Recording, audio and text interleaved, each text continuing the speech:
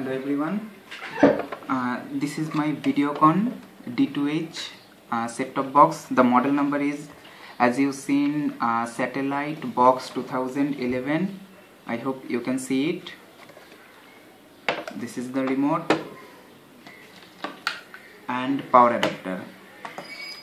Power adapter is rated output 12 volt 1.5 ampere. That means it will consume 18 watt of electricity constantly. Okay, today I am gonna open the D2H box and show what's inside. I already removed the screw. There is 4 screw here, 1 2 3 4, and as you can see there is a warranty sticker. So as soon as you remove the sticker or the screw, the warranty is void. First of all, take out the viewing card, then gently push. So here it is. That's all inside, every component inside the Videocon set-top box.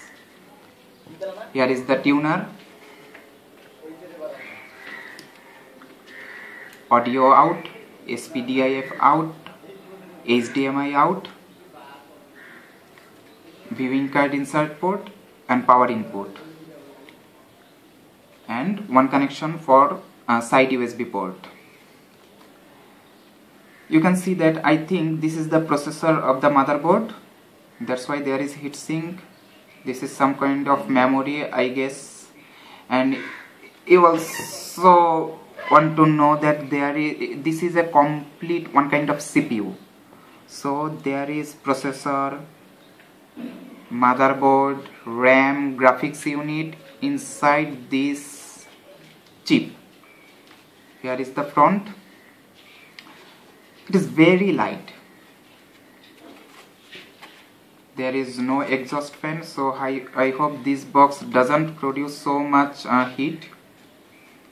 That's all. Thank you.